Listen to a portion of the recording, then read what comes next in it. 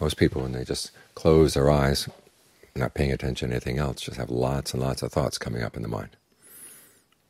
So it's normal that that's what happens when you start to meditate. But what you've got to do is say you're not going to pay attention to them, you're going to pay attention to the breath. The thoughts have their hooks. They have all kinds of ways of letting you think that you really have to think them right now. Either they're a clever idea you don't want to forget, or some important issue you've got to plan for, or who knows what the hook is. Sometimes it's pleasure, sometimes it's anger. But you've got to turn your mind to a mind that's not hooked by anything.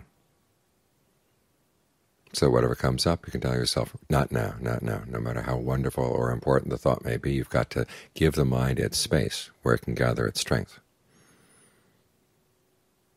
There's a sense of having an inner strength. A sense of peace inside is really important. It's something you've got to learn to develop so you have it to hold on to when the torrent of thoughts gets really strong, when things outside get really bad, when you're tempted to go against your virtue. You need something strong to hold on to. This is the beginning right here, getting the mind to settle down and have a sense that it can be at home with the breath and step out of its thoughts. That way you can get your bearings.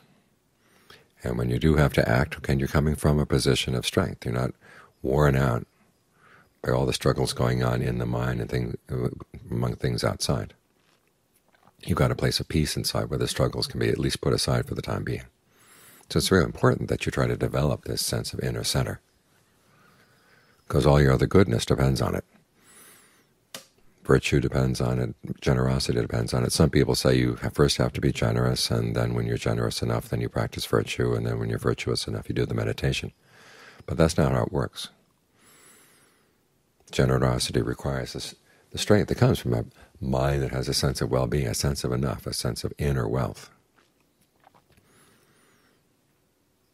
Virtue comes from having a sense of inner nourishment, that you don't need to feed off activities that would cause anybody any harm.